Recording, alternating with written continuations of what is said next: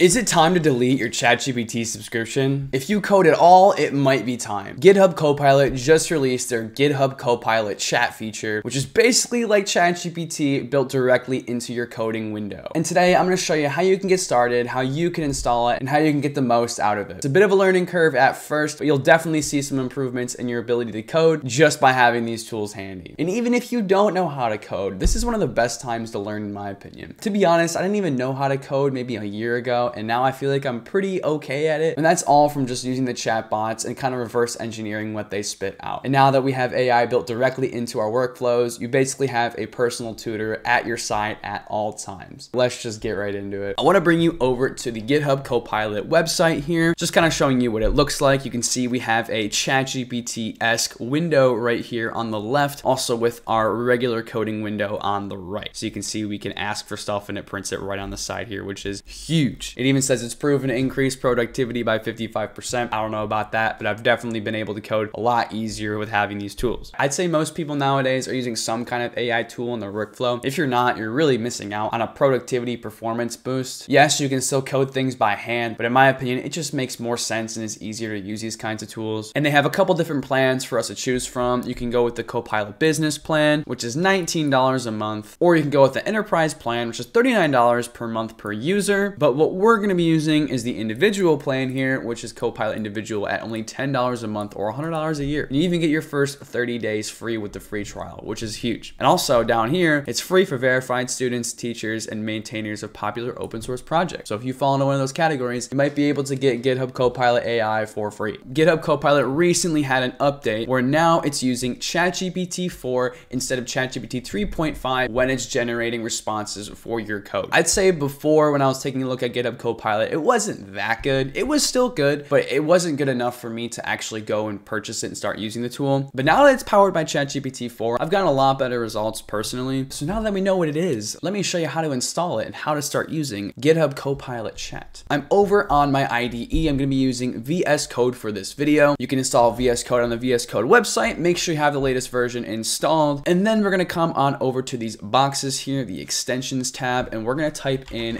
GitHub. And it should be one of the first ones to come up, GitHub Copilot. We're going to install it here, and that will also install GitHub Copilot Chat. If it doesn't, you can install it there. It already installed it for me, but on your first install, it's going to ask you to sign into your GitHub account. Once you're signed into your account, you're going to want to subscribe to one of the plans. You can pick the individual plan, which starts at $10 a month. Once you have this, we can head back over to our coding window. We'll delete the extension view here, and now we can start coding. And what we're going to do for our first example is I'm going to build a little simple web scraper. I'll name it tagscrape.py. And now, as soon as I type in this new file here, we get this prompt here at the top. Press Control-I to ask GitHub Copilot Chat to do something. And we'll do just that. Control-I, it'll bring up this little box here, and we can just type in what you want. Say, build me a web scraper that prints the H1, H2, and H3 tags of any website URL. All right, sweet. So after a couple seconds here, you can see it typed in 27 lines of code here, and we can either choose to accept or discard this code. You can see we have some imports here. It defines a function here to scrape the URL.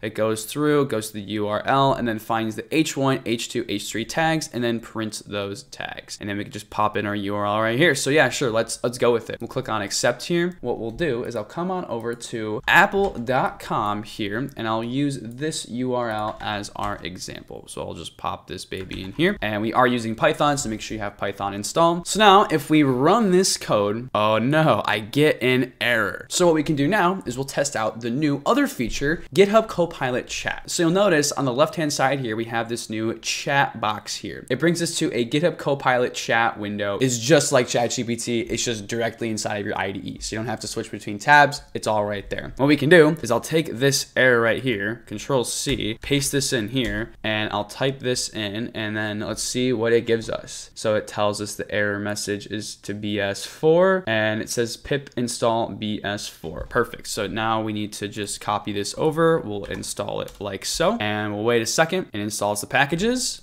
Now, if I were to save this again and run it, there we go. We can see it scraped all of the headers from the Apple website here. If we want to compare it, we have like the Vision Pro right there, or the iPhone 15, and even the headers down here. If we have any errors, what we can do is just pop them right into our chat window right next to us and get feedback for whatever we need. But let's keep going here. Let's say I also want to grab some more tags. Let's say I want to also grab the H4 tags. If I hit enter here and I type in H4, you'll notice it already kind of auto-populates exactly what I want. I don't have to type anything more than that. It already understands what I'm looking for, and I can just click on tab, and then it automatically puts that in for us, which is huge. I love this feature. So let's say we have print the text content for each tag. What if we want to simplify this? What we can do here is we'll just highlight all of this, and then we'll click on Control I, and then we'll say simplify this. And then what it should do here is it tells us what lines it's using and what lines it's going to change. It also recognizes we're using the H4 tag here as well, and we'll click on accept. And so now we have something even simpler, which just prints all of the tags in this little array here, which is super nice. So if we save this and click run again, you'll see it does the same thing. Now, I don't think there's actually any H4 tags on the Apple website. Actually, there is. There's a couple ones here. We can see that were added from this one here. And we can even take this one step further. If I were to Control A this, Control I again, and then we'll just say I need you to print all the text on the page. And let's see what it does. So it looks like it gets the response URL and then gets the text and then also prints the text. Let's just see what happens here. So it looks like, oh, that's not what we want. We'll highlight this section here. We'll hit Control I. We'll say, can you print all the text on the page? And let's see what it gives us. So it changes some things around. We can either accept or discard, or if we wanted to run again, we can also click on that button and see what it gives us. So it gave us a different text where it prints the tags and then also prints all the text. We'll go with that. We'll click on accept, and then we'll run this and see what we get. And we get all the text on the page. Look at that here. Kind of hard to see in the terminal, but you can definitely see it. And even all the return spaces in between. Pretty sweet. Let's do a little bit of a different project here to kind of showcase this a bit more. I'll make a new file called test website HTML. What we're going to want for this is if we come into our extensions tab and we'll type in live, we're going to need this live server extension here. And once you have that installed, we come back to our Explorer, we can right click and then open in live server.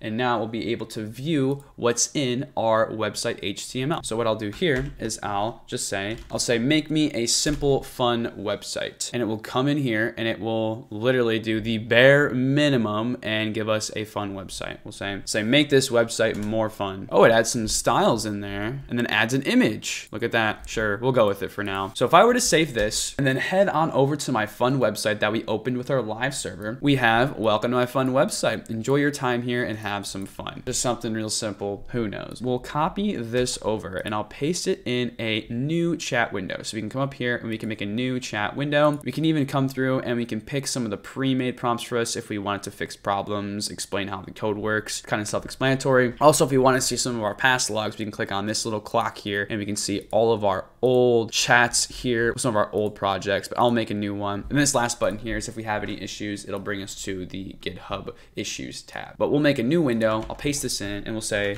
can you use the official joke API to add a button and display a joke every time it's clicked? So it kind of goes through similar to ChatGPT and then spits out exactly what we want and gives us some new code. We'll copy this over. I'll paste that back in here and let's give this a shot. So now we have a new button here. If you click on get a joke, what happens to a frog's car when it breaks down? It gets towed away. Classic. What did the shy Pebble wish for? She was a little bit bolder. That's pretty clever. These are actually not too bad, but you get the idea. And we can do some fun things here directly inside of our code. Let's say I'll Control A, Control I, and I'll say, make this Poppins font. So if I want the entire thing to be in a new font, I can type that in and it will use the Poppins family and then also add in the Google Fonts link here for us. That's all I had to do is just say, make this Poppins font. We'll click on accept, Control S. Now if we head over, the font's changed. This is just the font that I use for all my thumbnails, titles, and things like that. I really like this font. Yeah, so now even if we were to do this, new jokes are now in the Poppins font as well. Very cool. But let's say we want to change some colors and we don't want to have to go through and figure out,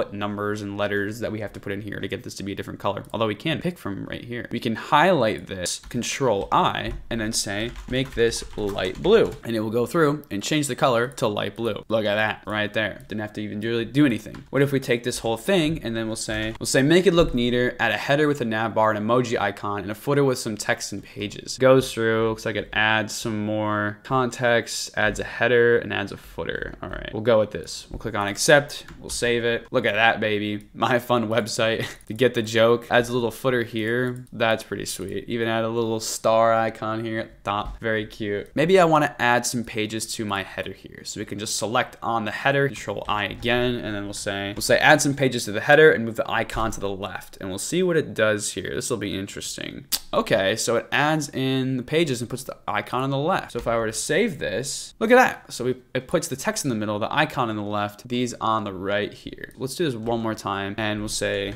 can you move the header text to the left with the icon? And it changes up the styles here, margin left with some justify content. Okay, perfect. So if we oh God. Let's try using the chat box window. So I'll make a new chat box and then we'll say, can you move the icon to the left with the header text on the left and then the nav pages on the right? So yeah, we could basically use either this or what I've been showing you here to modify the text. You can even come through here and maybe add another page if we want.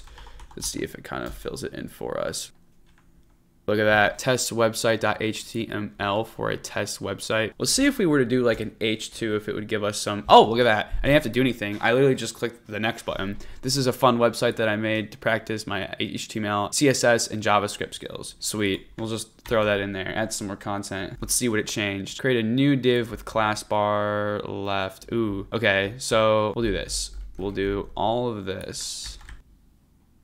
Put that in there. I'll do another A. Look at that. So if I just type in A, href, we can then just hit tab and then that'll give us our new little test website here. Oh, we gotta remove the tag here. There we go. So now if we check on our new website here, look at that. We got this on the left. We got another icon here, some more p-text. Click on the button, get some jokes. What do you get when you cross a chicken with a skunk? A foul smell. That's fun. Nice little fun project built out with very minimal brain power, all using GitHub Copilot and the new chat feature. If you like this video, make sure to give it a like, leave a comment, and subscribe. Also, let me know what kinds of things you want me to build. Personally, I've been loving GitHub Copilot chat, and I've really been using it more so than ChatGPT lately. So in my future videos, I'm probably going to be using this over ChatGPT to make some of my coding projects. If you have any ideas for things you want me to build or automate, please leave them down in the comments below. I'm always looking for more good video ideas. Also, if you want to work with me to automate or build any kind of AI systems for your business, feel free to book a 15-minute call down in the description below with me, and we can talk about all that stuff there. But now I want you to go check out this video where I put together a new Google Maps web scraper, all built with AI, doing the exact same thing I showed you in this video with very little coding knowledge. So I'll see you guys over in that video.